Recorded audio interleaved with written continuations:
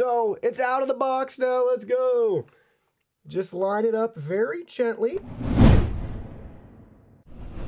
Hey everyone, Digital David here. Today in this video, I'm going to be checking out the Intel Celeron G6900. I did purchase the CPU myself, and any opinion expressed in this video is strictly my own. That being said, if you're looking for this Intel CPU, the link to it will be in the video description. The first link will take you to an Amazon live stream featuring this item, and you can shop the clickable carousel down below to browse this item and a bunch of other items as well. Here's a look at the retail box and packaging, very similar to all of your other Intel CPUs. And this one does come with a cooler as well. 2 cores up to 3.4 gigahertz LGA 1700. This is a 12th gen CPU. Now let's open it up and look at the contents. Here are all the contents. First up, we have our product literature featuring our Intel Inside sticker.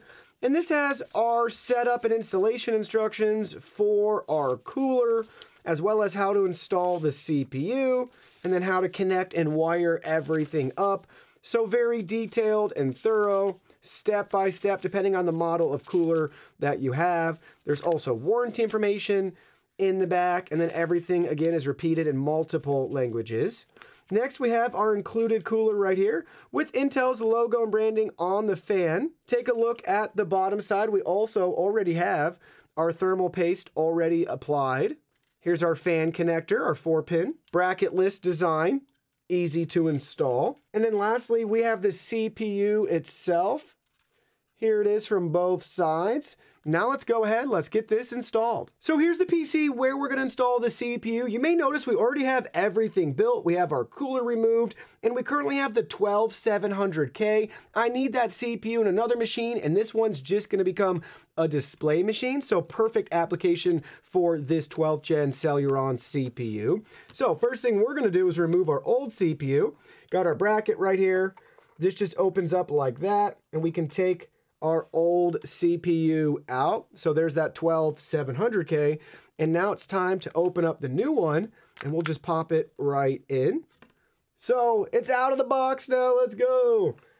Just line it up very gently, like so. There's this little golden triangle down here. Make sure that they match with the triangle on the unit as well. That's where it's going to be. And then we could just take our cover right here and then just gently pop everything back down in place to make sure that it's seated properly. We have our CPU installed. If you're doing this with a fresh motherboard, you may have a plastic cover that'll pop right off in there when you have it installed and seated properly. Really nice to have that feedback, but very simple and straightforward to install the CPU. Now let's get a cooler on it and try it out. So our PC's all set up behind me. I'm really happy with how the build turned out. We have our cooler installed. Everything looks great. We're using the CPU in this build because I plan to use it as a video prop like you see right here. So let's dive into some of the benchmarking in case you're interested to see what the CPU is capable of. Keep in mind, some of it will vary depending on the rest of your system and how everything's configured. First up, Cinebench R23, we got a multi-core score of 1977. We're at the very bottom of the list of 12 CPUs right there with our 2 cores. Let's look at the ranking and see how it changes with our single core score. We're actually in the middle of the pack right there. We got a score of 1071. You can see some CPUs that are below this one single core score-wise and some that are above. And then our MP ratio info right here, we're showing 1.85. We're at the very bottom again with our Cinebench R23 test. Next, let's talk CPU-Z. So first up, we have our CPU tab here going over all of the relevant information for this processor. If you want to learn more about the Intel Celeron, feel free to pause your screen and look this data over. Next, you'll see some specs for our build. We're using an overkill motherboard. This is the MSI Z690 Force Wi-Fi motherboard. We got 32 gigs of DDR5.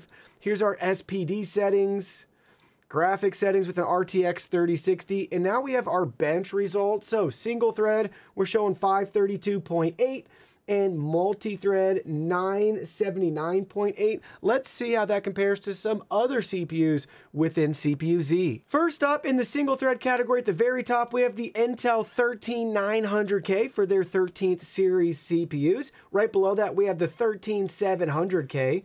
We're at 532, so we got to scroll pretty far down here. 532. Let's see what CPUs fall right within range here. So we got 530 is the i5-11300H, and 534, that's interesting, is the 10700. Interesting. I'm not sure I would have thought that. So 10700 right above at 534. Now in regards to multi-thread, we have at the top 9700KF. That's really interesting to me. Coming in at over 4,000, 4146. Below that, we have the 12100, not bad, rounding out the top 5, top 6. So let's go down to 979 and see what we stack up against. We're going to be pretty far down here. Way far down on the list. All right, so we're at the very bottom here. Super interesting. Between the Core i7-Q740, I'm not even sure what that is, and an Intel Xeon right here. Other mainstream processors, we have the i7-920. So I'm not really sure how many people have actually benchmarked this CPU with CPU-Z, so that's super interesting. But we're at the very bottom, or I should say, you know, almost very bottom. And lastly, let's go over our Geekbench 5 results right here. So we're showing a single core score of 1227 and a multi-core score of 1896. Nice breakdown of our system information right there. Let's go look at that single core performance. So there it is. Feel free to pause to look at any particular metric that you want. And now let's go look at our multi-core performance. Again, 1896 was our score here.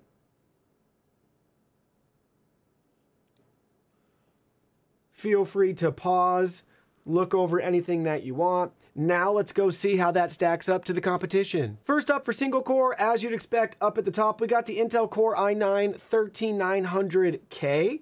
Our score, to remind you, is 1227. So we got to go down a little bit here on this list and see where we fall. 1227. All right, we're almost there. Okay, so here we go. 1227 is going to fall right in between. It's actually going to be the same as the i11-1135G7 and slightly above the Ryzen 9 3900 for single core. Now let's look at multi-core. For multi-core, we got a score of 1896. Up at the very top, we got our Threadripper Pro, followed by our 3990X, and rounding out the top 5, the 13900K and 13900KF. Again, for us, 1896, so we got to scroll down and see where we land. Very far down. Holy smokes. Are we going to be at the bottom here? We said 1896. Okay, so there's 1890 at the top. All right, 1897, we're right under the i3-8121U. And we're right above the AMD FX 6120, and we're right above the Intel Pentium G4600. So keep that in mind. If you've heard of any of these, some of these could be mobile CPUs. Not seen a lot of recent mainstream ones. But there we go. We're pretty far down on the list for our multi-core score, as you would expect, with just 2 cores. So lastly, I wanted to check and see if this 12th gen CPU actually supports PCIe 4.0. So that'll vary depending on your motherboard and the drive that you're using, but I do have a 4.0 drive in there, and this motherboard supports multiple PCIe 4.0 drives. And sure enough, look at the results that we're seeing that are finishing out in real time. Read score of 6,300 megabytes per second, write score of 4,400 megabytes per second, so well within range. It's great to see that that truly is supported. In looking at their website, if I'm understanding this correctly, it also looks like this supports PCIe 5.0, if I'm reading that line correctly, and what this express revision is. But at a minimum, you're getting 4.0 speeds if you have a compatible motherboard and drive installed. That's great at this price point, because I think for a lot of people, this might be like a DIY NAS or things along those lines that you're going to want to use a CPU like this for. So now let me share with you my final thoughts in regards to the Intel Celeron G6900. This CPU definitely rings true with the phrase, you get what you pay for. You're not getting 12700 or 12400 performance with this CPU, nor should you be expecting that because you didn't pay that much. You paid a fourth or less of the cost of the 12700. So for this CPU, if you're getting it at or near MSRP, I think you'll be really happy with it for your usage case and scenario. DIY server, great, count this in. Want to have a display PC in the background of your video? Great, count this in. Want to do some casual web browsing, things like that on a computer, but nothing too intensive like 4K video editing or trying to game at 1440p and 144 Hertz, then great, you'll enjoy this CPU as well. But just keep in mind, as with everything else, and especially tech related, you get what you pay for.